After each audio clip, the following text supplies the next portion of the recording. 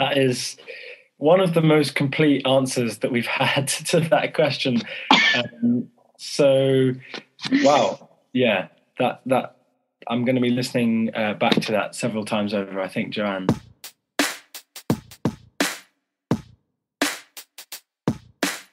And when I started diving deep into it, I started realizing that I could actually close the gap faster than I was ever able to do in the classroom.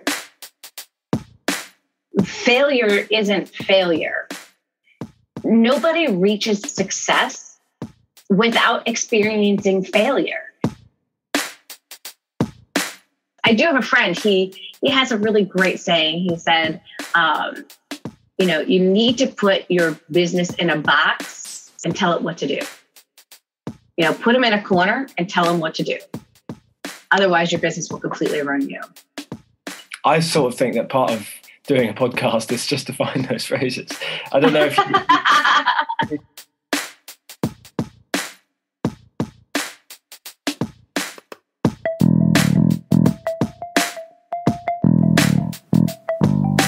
Hello and welcome to the Qualified Tutor Podcast, the podcast that brings you the latest in the world of tutoring, edtech and education, and, hopefully, inspires in you the big change that each and every one of us is capable of.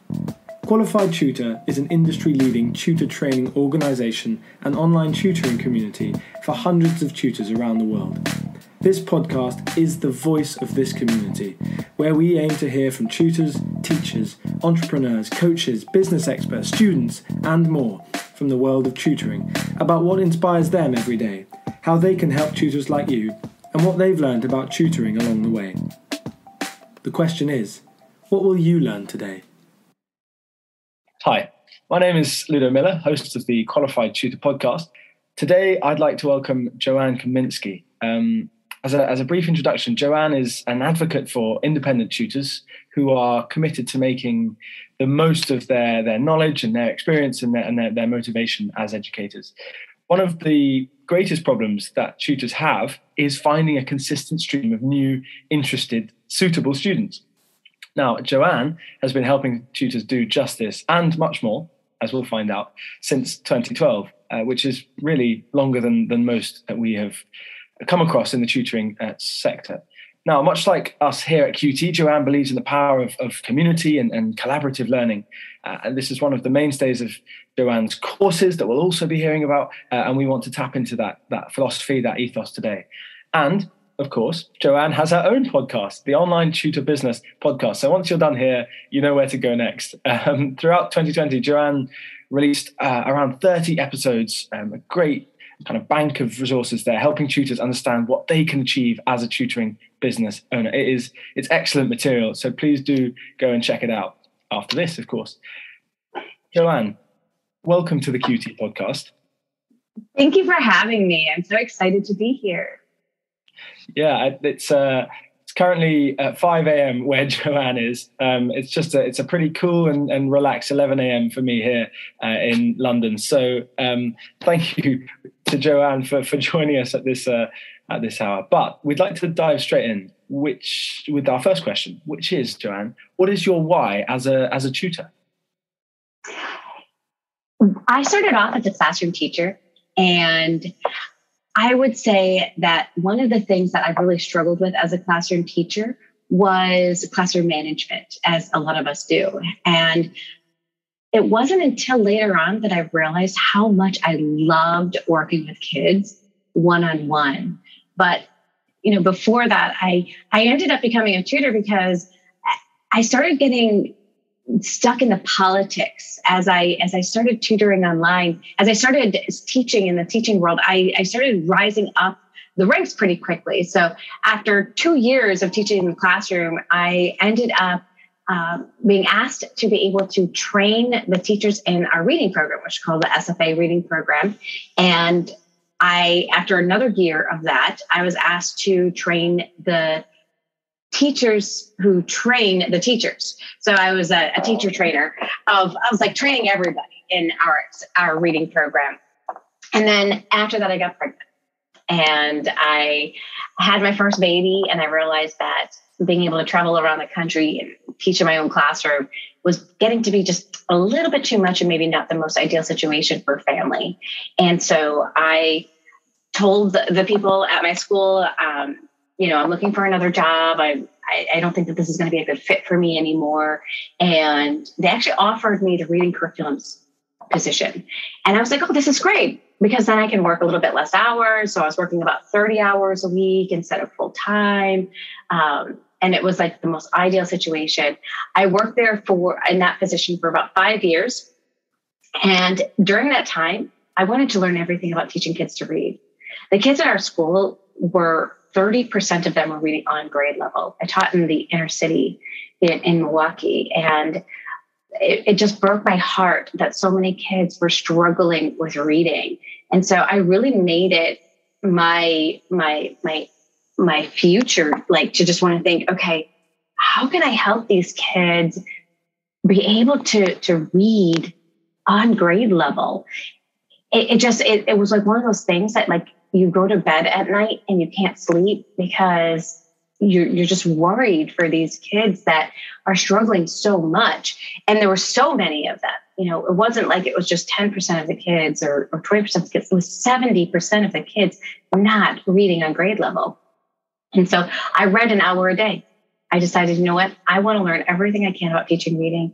I went off to get my master's, and then the politics started getting really crazy at our school. I decided to leave our school that I was at, went to another school. 90% of the kids now are reading on grade level. And the politics was even worse at this school than at the school that I was at. And now I have 3 kids by this point, and I'm just like, oh my gosh, what am I doing? I'm not happy with what I'm doing. I don't get to work with kids anymore because I have risen up the ranks in the school system. And I decided after getting sick and being in and out of the hospital for 6 months, this is just not the place for me. So I left the school system having not a clue what I was going to do. And I tried out 5 different businesses in the next year. I failed at all of them. And it wasn't until the next year that I really started to get real serious for myself and said, what do you want to do? And I remembered picturing myself down here, right here, at this exact spot that I'm in right now, looking at a computer and tutoring students. And I was like, that's it. That's what I want to do. Like, I want to work with kids and reading online. And all of a sudden, all the ways to make it happen came in place for me. And when I started diving deep into it, I started realizing that I could actually close the gap faster than I was ever able to do in the classroom. In the classroom, I had all these different programs, curriculums. I even trained these programs and curriculums, right? And they just didn't get results fast enough for kids. And so I started taking the best teaching practices when it comes to teaching kids reading and found ways to be able to close the gap a full year with 8 to 12 hours of instruction, which, I mean, if you ask any other reading person out there, they'd be like, yeah, no, that's not possible. The only way to be able to catch kids up is for them to read, and read some more. But with the right instruction, I have found they can really close that gap quickly. And when I started doing that, that became my why. Like, I had tapped into something that I knew other people couldn't do. I could do it well, and I could do it consistently. And I felt like I had just found like my purpose in life. That is one of the most complete answers that we've had to that question. So, wow. Yeah, that I'm going to be listening back to that several times over, I think, Joanne. And also, you've now already sold your reading programs to me. I'd love to know. Won't reveal that here and now, and that's okay. So that's a kind of background of how you've come to one of the areas that you work on today. But there are other areas there are other kind of jobs, other hats that you wear. Now, one of those as a tutor coach, and I'd like to ask almost probably quite a blunt question, Joanne, but that question is, in the realms of tutor coaching, why does a tutor need a coach? I think at the beginning, a lot of us are not coming from a business mindset. We are coming from the mindset of we know how to teach. We know how to teach really well. We're passionate about what it is that we do. We love those aha moments, and we want to have more of them. And we want to be able to reach out to more students. But a lot of us have no idea on the whole business side of things, how to run our business effectively and smoothly. In the past, the old model was to be able to travel to different kids' houses and, just to kind of accept what people wanted to pay us. Sometimes it would be under the table. It wasn't really run as a legit business until recently we moved online, right? And we started realizing, wait, we can be so much more effective online because we can collect payments right online. We can even collect payments like earlier than before our tutoring sessions. We can, save so much time. We can schedule our students back to back to back. There's so many things that we can do that allow us to run our business in a legit way and in a more effective way. But we don't know what we don't know, right? And so when you take a look at people who've already kind of gotten where it is that you want to be, you get to skip the line.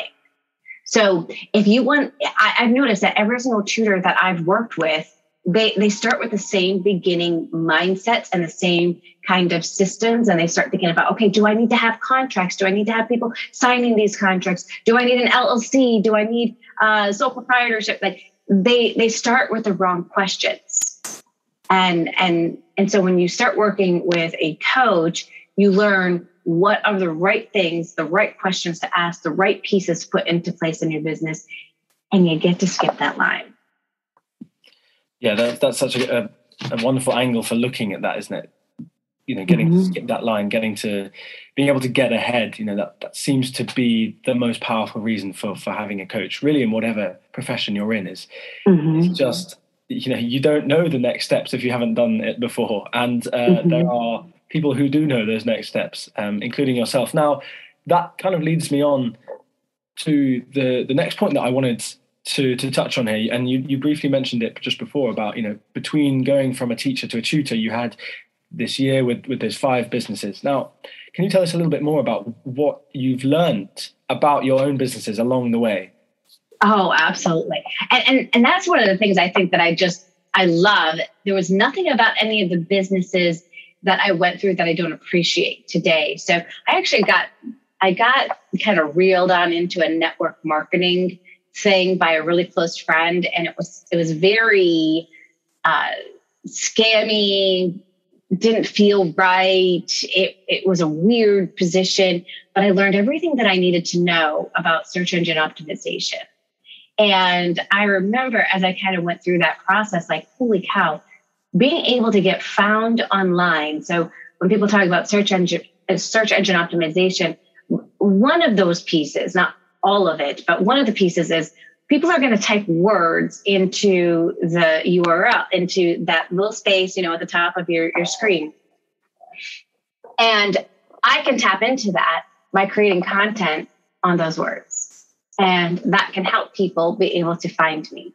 And that was really, really huge when I got started, because I came in with that knowledge, which allowed me to start tapping into getting clients from all over the world. The next thing I think that I've learned that is really, really critical is failure isn't failure. Nobody reaches success without experiencing failure. So those 5 businesses, those failures all gave me that next piece of information that I needed to be successful. And so I was exactly where I was at when I was supposed to be there. A lot of people start thinking about this whole idea that, I just wish I knew everything that I needed to know right now. But there's so much that we have to learn and process that you would be completely overwhelmed if that happened. Learning takes place over time. It takes place over making mistakes. It comes from, having problems, finding solutions, and then finally tidying up your systems. So it's okay to make mistakes along the way. It's what you do with those mistakes and how you overcome them that really is going to lead to the success that you want in your life. Okay, so if you could go back in time, Joanne, would you start that process again? Would you go through those 5 businesses, failure or not? Would you go through that again to get where you are? 100%. Yeah, absolutely. I wouldn't change one thing because I needed those experiences in order to be where I'm at today. One of the big things that I learned, I started my own brilliant idea off the top of my head. I was like, you know what would be cool? And I thought it was a cool idea, right? I thought it was so cool if at that point in time I had little kids, my husband and I didn't get a lot of time together. I thought, wouldn't it be cool if like families could take vacations to like exotic places? Like what if we went to, Alaska and you go there with these other families and the kids get to read books all about the different places that they're visiting. The parents can have some me time and then you get to experience it. You get to go and like experience the Iditarod and the dogs, the sled dogs, and, experience all of those things. Like, wouldn't that be awesome? So I created this business called Bright Idea Vacations. The only problem is nobody is searching for that idea. So things aren't a bright idea and things don't work unless people are actually looking for it. And so that was one of the things that I learned over time is you need to know what people are looking for and be able to provide services that meet their needs. And when you do that, it's a lot easier to be able to start your business. Luckily for tutors, there do seem to be people looking for tutoring and education pretty much all over the world, and one would hope all through 365 days a year. So there's a message of hope for tutors, is there? Oh, there is. There are so many kids that are struggling, especially after the pandemic, and they need people that are caring, loving, patient, and knowledgeable in order to take them to that next level. A bit like a coach, exactly. A bit like a coach for a tutor. Now, I'm amazed at how well these questions are tying together. That leads me again on to this point that I mentioned at the start of the podcast about one of the most pressing points for a tutor. One of their biggest problems as a tutor is finding this constant stream of new tutors or retaining old students effectively. Now, I know people would normally have to pay hundreds of dollars to find this answer from you, Joanne, but this is the real $1 million question. This is the real gold dust. What is, Joanne, your number one tip for getting more students as a tutor? Don't rely on just one way being able to get students. Every single thing that you can possibly think of, write it down and begin exploring and start doing it. A lot of people, if you take a look at business practices, there's this thing called guerrilla marketing. And guerrilla marketing is where you just try every single tactic you can possibly think of. And then from there, if you're still not getting experience, it's time to start really taking a look at how are you going about that marketing. So a lot of people, tutors make the same mistake over and over and over again. They think that tutoring is about them, the experience that they have, the schools that they have gone to, the years that they have taught. They think that is the most important thing that a parent is looking for. And it's not. A parent is looking for somebody that gets their kid, likes working with kids like theirs, and can get results with their kid. So when you start coming at your marketing from the point of view of the parent, instead of your point of view, when you can flip the script almost, that's when you'll start getting more success and you'll start getting more students. I think that's just such a well put, such a simply put strategy. And certainly when I started out as a tutor, I didn't think like that at all. So the question really then is that what you've just said there, does not seem difficult to implement. So the question is, why do tutors not seemingly know kind of these practices, and how can we teach tutors that this is kind of the approach that they need to take with their marketing? I think the big thing is we don't know what we don't know, right? And so we think the most important thing is our education, our degrees, all of that kind of stuff. And at the end of the day, you can be a great tutor and not have all of those degrees. I mean, I've seen it in the school system over and over again. I've seen terrible teachers in charge of classrooms and teaching kids. And it doesn't matter how many degrees you have. It all depends on what kinds of results can you get for the students. And I think that's really that business mindset, right? That kind of comes from the business mindset. What can you do for your ideal client? And I think that that's something that a lot of people struggle with. And it's the same thing over and over again. Every single tutor that I work with, it starts from that. And so one of the biggest things that they can do, I teach what's called the empathy map. And this is where you just ask a couple of simple questions. It's, what is your ideal client seeing, feeling, thinking, hearing, doing? What are their fears? What are their dreams? Once you can take those pieces and you can start talking from the perspective of your ideal client, your marketing changes forever. But it's not easy. I do feel like it is something that needs to be taught because we don't know how to flip the script on our own. And so a lot of times I will just go through with people one-on-one. I'll be like, okay, let's just start from the beginning here. And that's how they begin to flip the script. They start seeing it. As I start adding more information to the things, I'll say they're also hearing or they're also seeing, because sometimes we don't know. We don't know what they're thinking, right? And so a lot of tutors will get stuck. They'll get stuck on those aspects. Like, I don't know what the parent is thinking, or I don't know what they're seeing. And so I'll say, well, they might be seeing their child getting frustrated easily. They might see their child, slamming their door because they're so frustrated. They might see their child walk away. And all of a sudden that like spawns more information, like, oh yeah, and they might be seeing, right? And so it's kind of like that back and forth of now they can get into that perspective of the parent. And it does kind of take a little bit of that guidance in order to get there. Yeah, it certainly reduces that kind of distance between, provider and client, tutor and parent, doesn't it? If you can put yourself in their shoes. Difficult to do sometimes, for sure, but that if there's one takeaway from this podcast, listeners, then let it be that. Let it be that putting yourself in the shoes of your clients, i.e. your parents you work with. I always say your parents. I don't mean your parents. Yes. Yeah. Then that's a really effective strategy.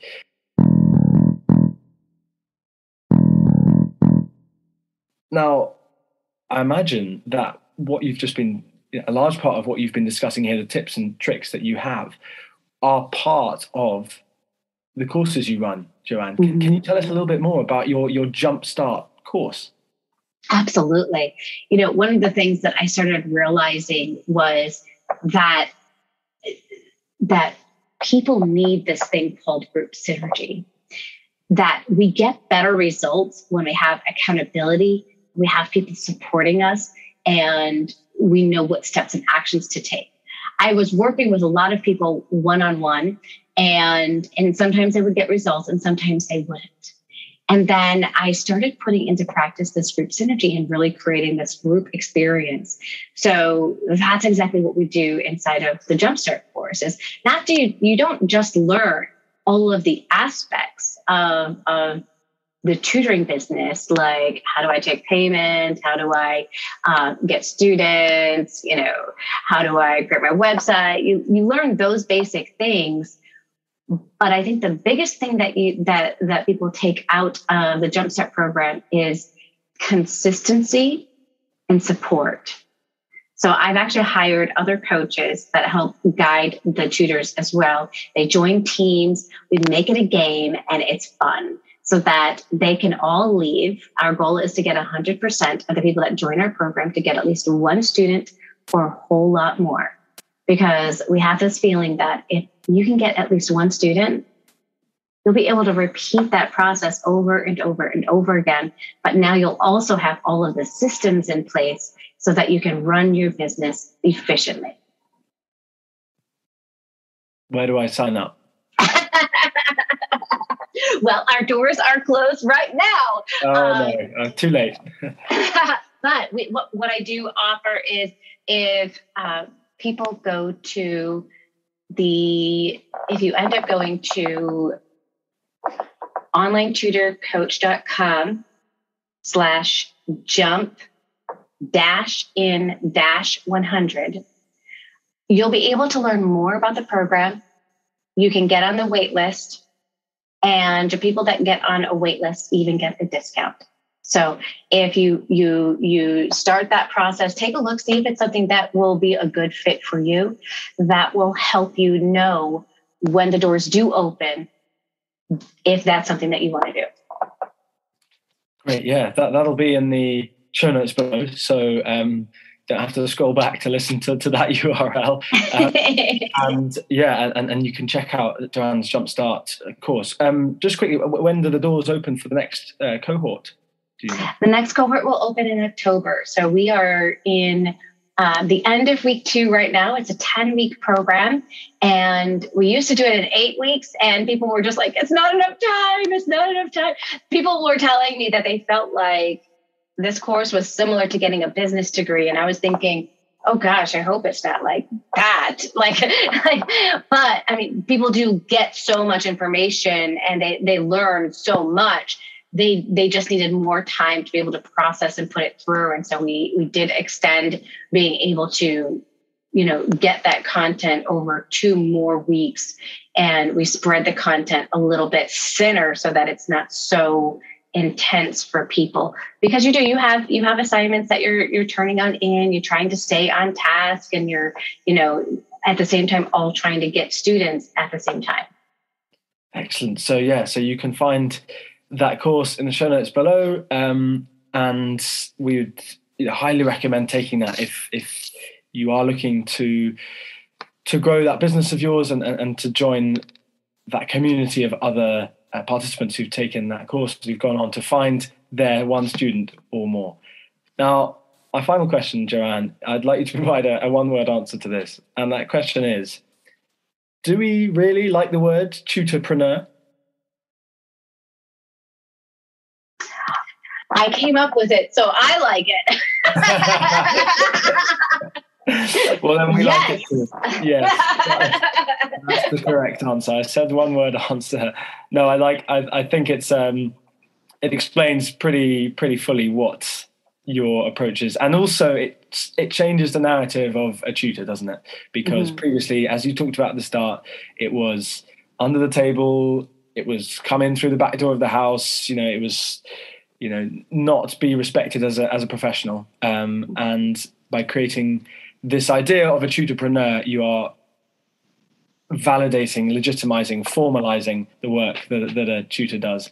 And actually, on that note, just before we bring this conversation to a close, you can find Joanne speaking on Mike Bergen and Amy Seeley's Test and the Rest podcast, where Joanne talks about professionalism in tutoring and the importance of that. So you've now got 2 places to go after this conversation ends, dear listeners. You've got the Tests and the Rest podcast with Joanne, and you've got Joanne's own, the online tutor business podcast. So those are your 2 places to go. Thank you so much, Joanne, for joining us. That's really very, very kind. And we would love to invite you back on. Oh, I would love to come anytime. Thank you so much. Okay, we'll see you guys next week. Bye then. Bye.